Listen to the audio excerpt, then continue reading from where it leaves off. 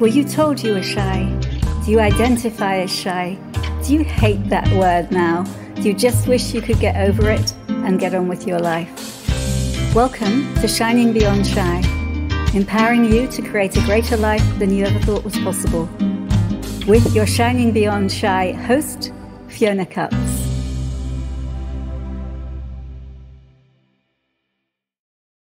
Hi everybody, Fiona Cuts here, your host for Shining Beyond Shy. How does it get better than this? And this week's topic is enjoyment. So let's start with enjoyment and shy people. This is a shy podcast after all. So when I was little, I learned, as we've talked about in other episodes, and maybe you have similar stories of growing up, I learned to be below the radar. I learned to live my life in a way that didn't get me noticed. And quite honestly, that had nothing at all to do with whether I was enjoying my life. I don't think I even thought about that. It was kind of like, oh, can I get through it? And then, I mean, I did have things that I totally enjoyed. It's like I would be out in the woods playing witches and fairies and things. I mean, so it's not that I didn't have at all things that I enjoyed, but that was kind of separate from what I saw as my real life. That was something that I created for myself. Good creation. So in terms of my real life, I had no information on how to create it as something enjoyable. And even if I had had that information, I probably wouldn't have chosen to create it as something enjoyable, because when I was enjoying myself, that was what triggered my dad to be nasty, really. He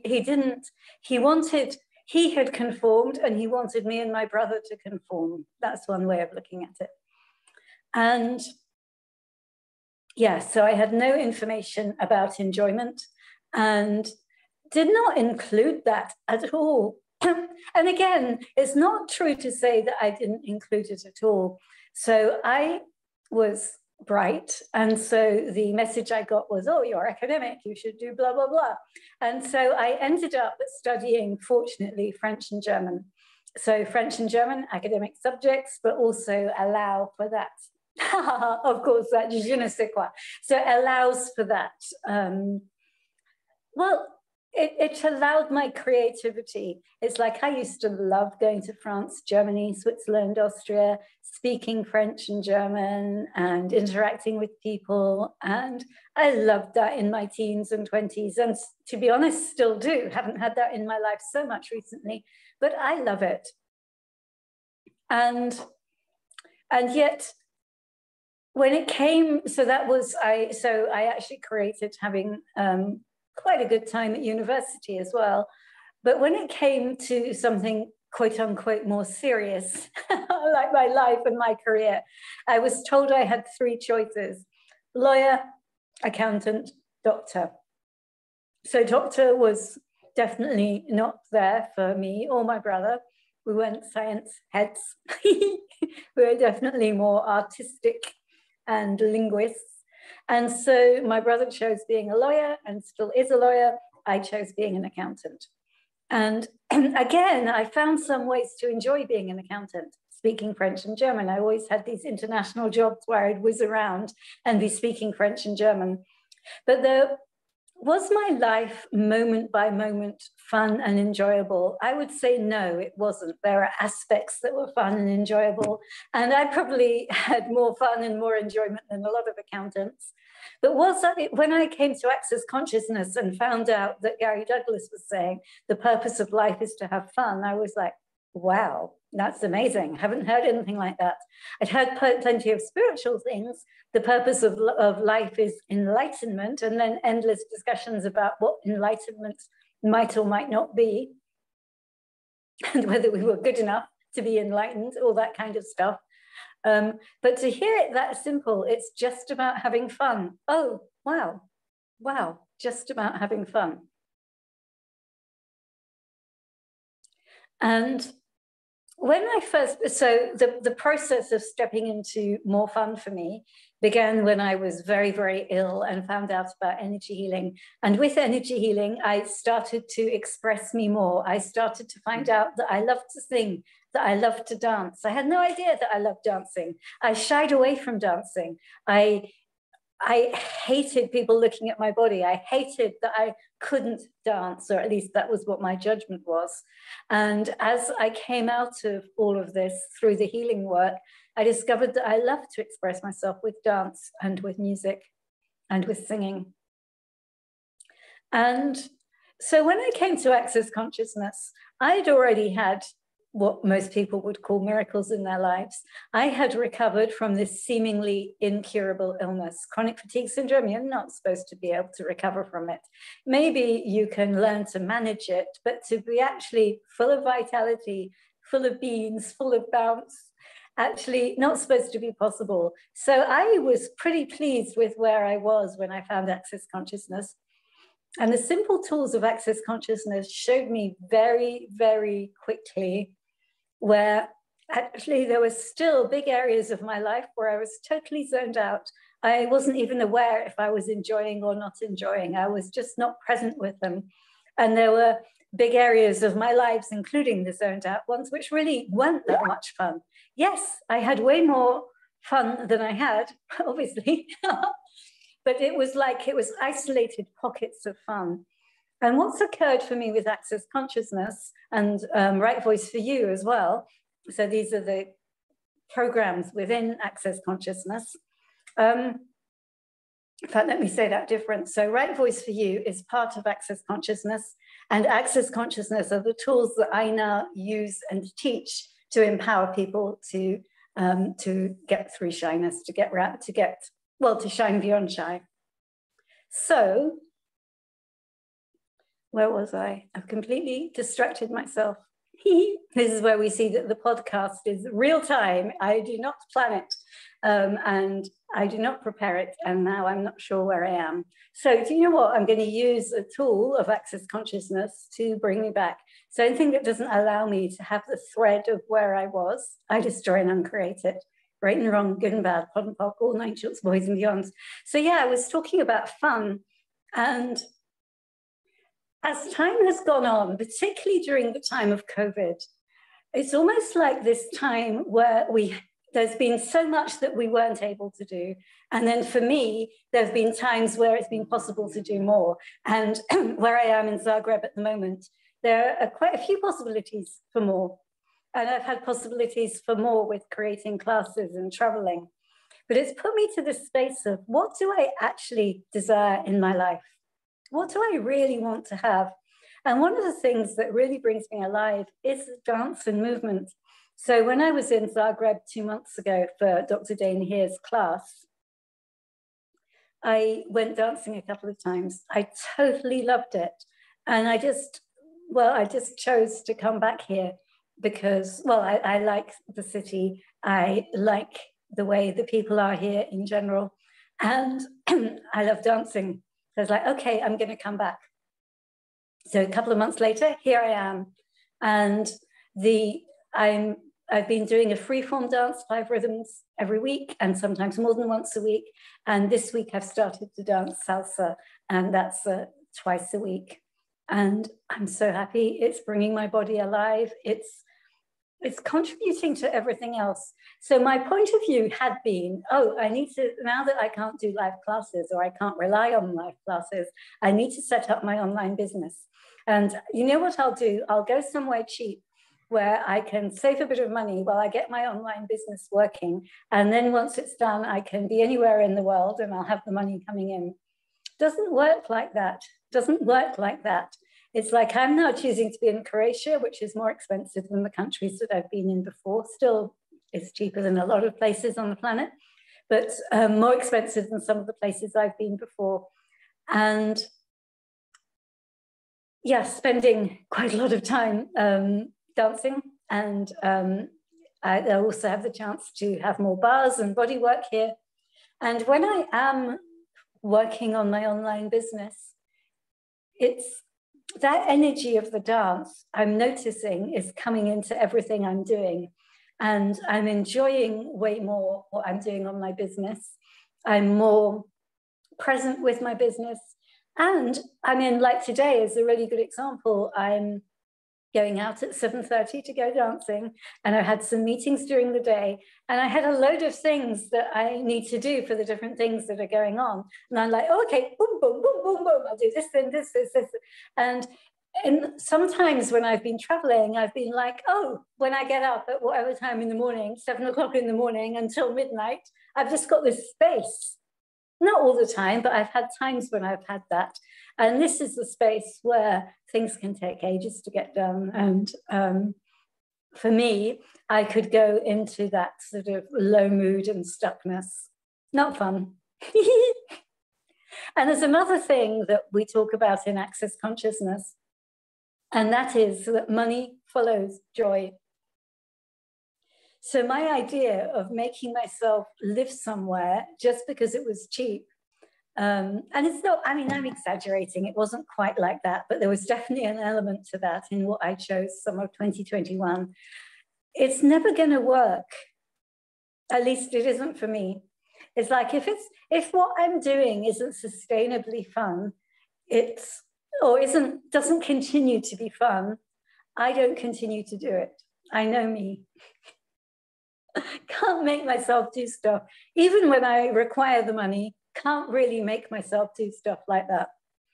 So choosing to be somewhere where there's a lot of fun things going on, and choosing to really ask questions about my business or to my business. Hey business, what would you like? And it's funny, I'm Shining Beyond Shy podcast. This really lights me up to see people who were suffering who are suffering in the way that I did with shyness, to see them stepping out of the shyness, to see them come into creation, to see them coming into shining. And I say then, there may be some of you who are listening who are already having that, or who are going to have, or who are going to step into more of that.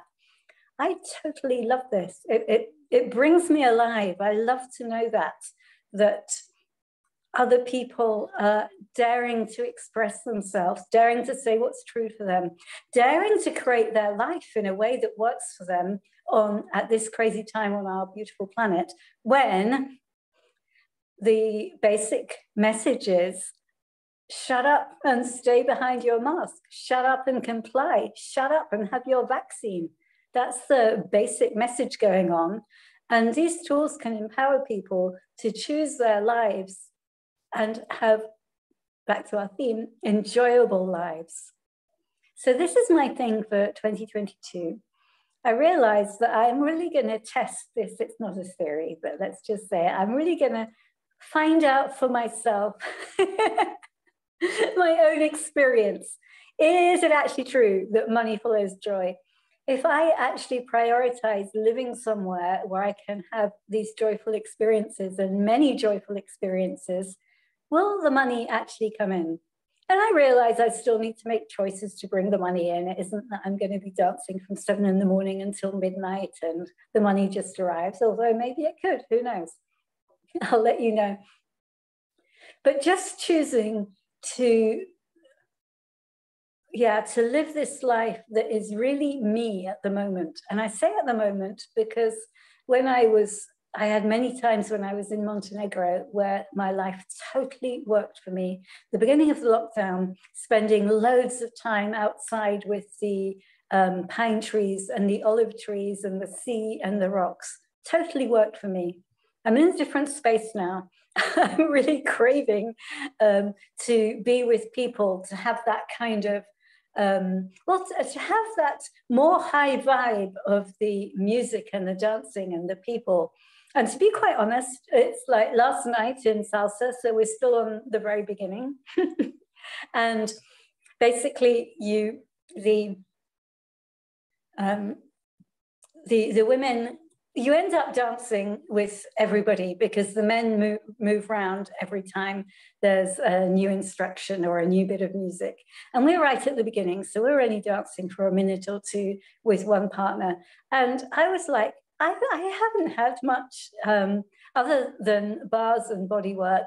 I haven't had the chance to just be held by a man and be whizzed round. So just being in this class and having, you know, whatever it is, 10 different interactions with 10 different men, who, by the way, mainly I can't speak to, mainly they're speaking Croatian. Also, a lot of them can speak English. But that's the point I'm making, is it's about the interaction, it's about the touch, it's the nurturing. And I'm just like, that's really enjoyable for me at the moment. Will it continue to be that? Well, let's see. Let's see. It may be in a month's time, I'm like, you know what, I'm craving some olive trees. That's great. Montenegro's down the road. Or it may be, you know what, it's got a bit cold here, and I'm actually going to be going to Kuwait and Dubai in March.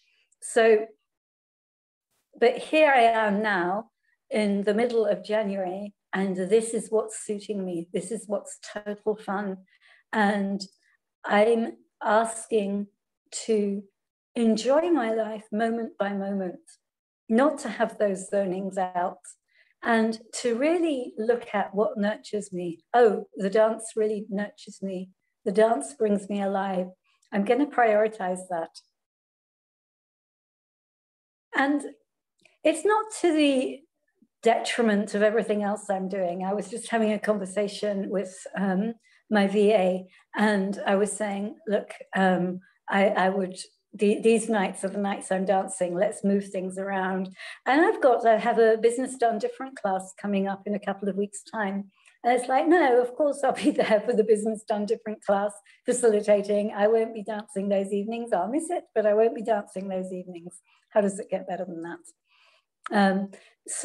But other things that are easier to move around, yes, I will move them around. So and I'm just going to invite you to ask yourselves, are you prioritizing enjoyment? Are you prioritizing having fun in your life? Is it something you even think about? And does it feel true to you that the purpose of life is to have fun? That may not even feel true for you. For me, when I first heard it, well, first of all, I laughed. and then I was like, oh, okay. Feels true to me. I may be a long way away from it at the moment. And when I first heard it, it was like, oh, that's a target for my life. I would like that. And then years later, I'm still not there. I mean, maybe it's something that we continue to move towards. Maybe there's always room for more enjoyment, more hedonism, more magic, more fun, more joy. And it's funny because I think the kind of hippie version of that is, oh, well, I'll sit on the beach and not do much. And for me, it's not that. Like I said, it's like it brings me a lot of joy to do the work that I do. And I'm willing to put the time in to, to create the business of facilitating people, if that makes sense. It's like there are some things in my business that may not be entirely joyful for me to be doing. And some of them I'll give to other people, which is great. And some of them I'm just like, actually, you know what? I have to do this.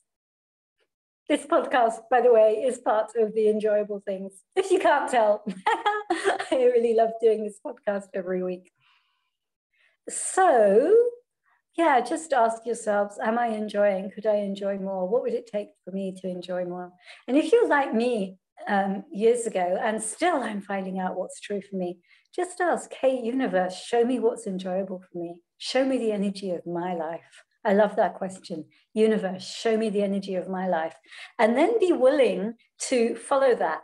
When I came from Montenegro to Croatia, 3 months ago to come to Dr. Dane's classes, I had no idea that I'd be coming back to Zagreb and spending 6 or 7 weeks. And, you know, I may come back here, who knows? I had no idea. I had actually, to be honest, I actually decided, it's so funny, I actually decided I didn't like Croatia. So in 2020, when I left Montenegro after 5 months of rocks and trees, I came along the coast to Split, and it was I think it was July or August, and Split is a coastal town in southern Croatia, and it was packed with people. And to be honest, it was packed with a lot of stupid drunk people who had been kept inside behind their masks during the time of COVID, who were like, woohoo, we're out. And there was a lot of drinking and stupidity going on. And I was like, oh, I mean, just notice, don't do this, boys and girls, don't do this. But it's like, I was like, oh, no, I don't like Croatia. I really like Montenegro. I don't like Croatia. And I was so surprised when I came to Zagreb, and immediately my body felt relaxed. Immediately I started receiving from the buildings. And as I said, the Croatian people, so easy to be around, so relaxed, so friendly. And I had no idea that I'd be spending time here. And I've just had this last thing come into my head to say this is really not planned. So last night at the end of the salsa class, I went up to the teacher, and basically they'd said to me, look, we'll say the important things in English. We get it, you don't speak Croatian, but just make sure you can see the teacher, and the important things we'll say for you in English. And basically he doesn't say anything in English. And actually, to be honest, it's fine for me. It's beyond fine, because it means that my body has to follow his body or the other women's bodies. And it's easier for me than having the instructions in my head and figuring out how to do it. It's actually way easier than other times I've learnt dance with steps. How does it get better than that? So I wanted just to thank him at the end of the evening. And really my message was, thank you, I've enjoyed this so much. And I said, thank you, I've enjoyed this so much. And he was like, okay, so if you want, and he's a really high vibe, fun guy. And he was like, hey, if you want to get better, you can do this, this, and this. I'll give you the name of somebody in London. I was like, oh, I don't live in London. But he was immediately going to, how can you improve your salsa? And all I was saying was, wow, I so enjoyed it. And I'm not saying that I don't want to improve my salsa. I get that if I improve, I will enjoy more. So why wouldn't I? But for me, the important thing in being there isn't to get the steps perfect. It's to enjoy. So let me leave you with this question. What enjoyment are you refusing that you truly could be choosing, that if you would choose it, would change everything in your life? Okay, beautiful people. I will see you next week. Wishing you a week of too much fun, too much enjoyment, too much laughter. See you next week. Bye-bye.